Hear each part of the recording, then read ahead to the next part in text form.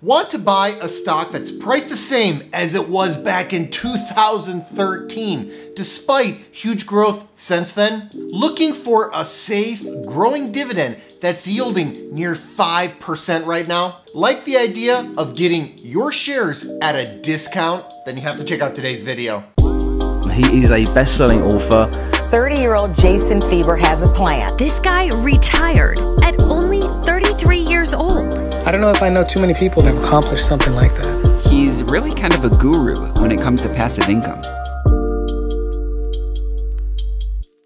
Before I get into today's content, please give us a big thumbs up if you find value in our videos. Helps us to get the word out and grow the channel, and I'd really appreciate it. And make sure to stay tuned until the end of the video for a special news announcement. I want to tell you about a high quality stock that pays big, growing, reliable dividends. These growing dividends are funded by growing profit because this business is providing people with life-saving and life-improving treatments. Who wants to live a shorter life? Who wants a lower quality of life? Nobody, right? Well, that is why healthcare companies in general and pharmaceutical companies in particular are so appealing for long-term investment. After all, if you've got a health problem, you're going to do whatever is necessary to get treatment. Demand for these products is inelastic and growing, and that means a long runway for revenue, profit, and dividend growth. I've personally invested in stocks just like this one on my way to going from below broke at age 27 to financially free at 33. By the way, I explain exactly how I achieved financial freedom in just 6 years in my early retirement blueprint. If you're interested, you can download a free copy of my early retirement blueprint using the link in the description of this video. Getting back to the stock I'll tell you about today though, perhaps best of all, it looks undervalued right now. Price is what you pay, but value is what you get. Why is that important? Because buying a dividend growth stock when it's undervalued should provide for a higher yield, greater long-term total return potential, and reduced risk. With this in mind, I want to share with you an opportunity I recently came across in shares of Gilead Sciences Inc., which appear to be trading at a significant discount today. Gilead Sciences Inc., stock ticker GILD, is a biopharmaceutical company that develops and markets therapies to treat a variety of life-threatening diseases. Founded in 1987, Gilead is now a $78 billion by market cap drug giant that employs more than 14,000 people. The company's three primary disease areas are viral diseases, inflammatory diseases, and oncology. Gilead focuses heavily on HIV and hepatitis B and C. Their HIV franchise accounted for approximately 60% of fiscal year 2021 sales. Geographically, the US is by far their biggest market. The US accounted for approximately 74% of fiscal year 2021 sales. Biktarvy, which treats HIV, is their crown jewel. This single drug comprised about 32% of total fiscal year 2021 sales. Biktarvy is the most prescribed HIV treatment in the US. Gilead's biggest drug is also one of their fastest growing products. Biktarvy fiscal year 2021 sales showed 19% year-over-year growth. Unfortunately, Gilead's massive success in HIV has been overshadowed and undercut by their other massive success in hepatitis C. Why would massive success in one area be a bad thing? Well, Gilead became a victim of their own success. That's because they developed Sovaldi, a cure for hepatitis C. When you cure people rather than simply treat them, that naturally leads to less product sales down the line. Cured people no longer need treatment. In addition, Gilead's somewhat narrow focus on HIV, which impacts a relatively small percentage of the population, limits the size of their customer pool.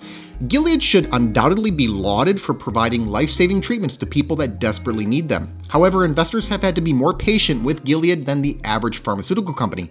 Because patience is often in short supply, the market has been unkind to the company's stock over the last several years. That said, Gilead does pay a large, growing dividend, which has made it a lot easier for its shareholders to remain patient. As it sits, Gilead has increased its dividend for 8 consecutive years. The 5-year dividend growth rate is at 9.1%. That's strong. However, more recent dividend increases have been in the mid-single-digit range. On the flip side, the stock yields a very healthy 4.7%. You don't really need a huge growth rate when you're already getting a near 5% yield. By the way, this market-smashing yield is 90 basis points higher than its own 5-year average. With the payout ratio at 59.2%, the dividend is secure and positioned to continue growing. I think there's a lot to like about the dividend here, especially for income-oriented dividend growth investors. Looking at business growth, Gilead's revenue has increased from $9.7 billion in fiscal year 2012 to $27.3 billion in fiscal year 2021. That's a compound annual growth rate of 12.2%. That's actually rather impressive for a fairly mature pharmaceutical business. Now, it is important to point out that revenue has seen a recent and temporary bump from sales of Veklury. Veklury is brand name Remdesivir. This broad-spectrum antiviral medication has been used to treat COVID-19. Veklury sales were up 98% for fiscal year 2021 compared to fiscal year 2020. Factoring out Veklury, fiscal year 2021 revenue came in at $21.4 billion. Using that number would result in a 9.2% compound annual growth rate for revenue over the last decade, which is actually still rather impressive. Meanwhile, earnings per share moved up from $1.64 to $4.93 over this period, which is a compound annual growth rate of 13%. Again, we have a great 10-year result. However, again, there's a caveat. This 13% compound annual growth rate was anything but a steady secular increase in earnings per share. For instance, Gilead's earnings per share came in at a whopping $11.91 in fiscal year 2015. After a collapse in sales of their HCV miracle drug Sovaldi, the company's revenue and profit had to realign and right-size themselves. If you look at things over the long term though, Gilead's track record is better than it's given credit for. Looking forward, CFRA believes that Gilead will compound its earnings per share at an annual rate of 2% over the next 3 years. That would represent a material growth slowdown for Gilead if it comes to pass. To be fair to CFRA, I think it's difficult to pin things down in Gilead's case. There's a lot of uncertainty, especially regarding the longevity of demand for Veklury. But I also see 3 big things to be excited about. First, the company's biggest drug is also among its fastest growing drugs. Biktarvy saw its sales grow 19% year over year for fiscal year 2021, and there's even been a growth acceleration here. Biktarvy year over year sales growth came in at 22% for Q4 2021. Second, the company has broadened itself out into oncology, most notably with their recent $21 billion acquisition of Immunomedics. Key cancer drug Trodelvy, which came with the Immunomedics acquisition, received FDA approval in April 2020. This drug is expected to do $3.5 billion in annual sales by 2026. Third, Gilead's 55 clinical stage programs indicates a healthy pipeline. Many of Gilead's leading drugs enjoy patent protection through the end of the decade, giving the pipeline room to develop. Look, Gilead's stock price is the same as it was back in the summer of 2013. That's despite the fact that Gilead's revenue, net income, and free cash flow have all more than doubled since that time, and the company is generating all of that on 80% of the float. The expectations here are super low. I think Gilead can and likely will do better than low single-digit earnings per share growth over the next few years, but even if CFRA is accurate with their prediction, Gilead could still increase its dividend at a rate that's at least in line with that level. And you're getting a near 5% yield to start with. These are utility-like dividend numbers, except you get the pharmaceutical upside on top of it. Moving over to the balance sheet, the company's financial position is satisfactory. The balance sheet has deteriorated in recent years as Gilead has sought out growth through acquisitions, but the balance sheet is not poor. It's simply not quite as strong as it once was. The long-term debt-to-equity ratio is 1.2, while the interest coverage ratio is at over 9. Profitability is extremely robust. Over the last 5 years, the firm has averaged annual net margin of 19.4%, an annual return on equity of 24.8%. Despite what the market might have you believe at first glance, Gilead is actually running a great business, and the company does have durable competitive advantages that include economies of scale, IP, patents, R&D, inelastic demand for entrenched products, and established relationships with its various partners. Of course, there are risks to consider. Regulation, litigation, and competition are omnipresent risks in every industry. I view all 3 of these risks as elevated within Gilead's specific industry: a shrinking HCV market, reduced demand for Veklury, and generic alternatives to legacy HIV drugs will threaten the company's sales base. There's integration risk with Immunomedics, with pressure on Trodelvy to perform. And there's pipeline risk. New blockbuster drugs must overcome slowing sales from older drugs. I think it's important to consider these risks, but Gilead could still be a terrific long-term investment. I say that because the stock's low valuation seems to be more than pricing all of that in. The stock's price-earnings ratio is 12.5. That's well below the broader market's earnings multiple. We can also see that the price-to-cash flow ratio is at an undemanding 6.8. That's way off the stock's own 5-year average price-to-cash flow ratio of 9.1.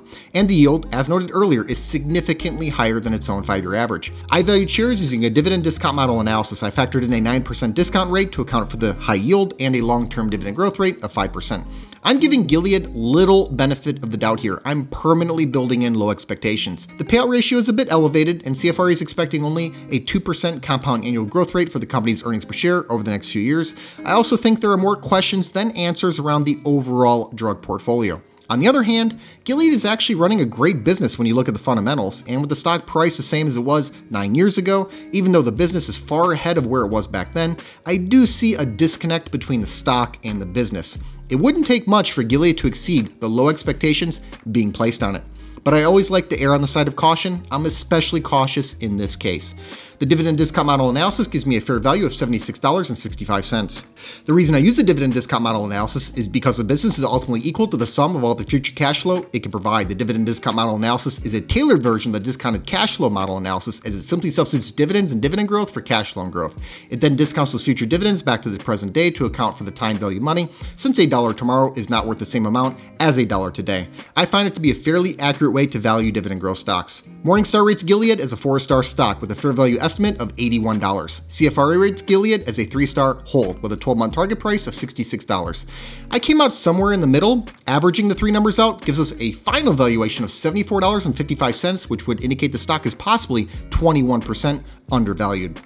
Here's the bottom line, guys. Gilead Sciences Inc. is running a great business. The stock is priced the same as it was in the summer of 2013, even though the company is far bigger and better today. With a market-smashing yield near 5%, 8 consecutive years of dividend increases, a comfortable payout ratio, high single-digit dividend growth, and the potential that shares are 21% undervalued, long-term dividend growth investors should take a good look at this name right now. And now for a special news announcement. Qualcomm Inc., stock ticker QCOM, just posted a monster Q2 report, blowing away expectations on both the top line and bottom line. They also provided upside guidance. I've covered Qualcomm a number of times here on the channel. This is a long-term winner. With the stock down 28% year to date, this earnings report could be the catalyst for a major turnaround. If you don't yet have this name in your portfolio, now would be a very good time to reconsider that. Thanks so much for watching. Hope you enjoyed today's video. Give us a like if you did, and let us know in the comments what you think about this stock. Please make sure to subscribe to the channel and ring that notification bell so you don't miss out on new content.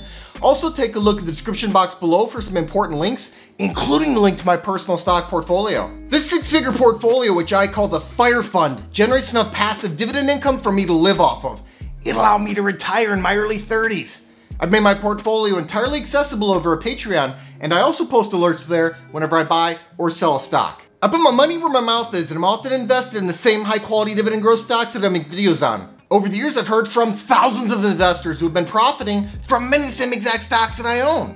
So if you think this is something that you could benefit from as well, check the link in the description to see my portfolio and start getting my buy and sell alerts. I'll see you next time.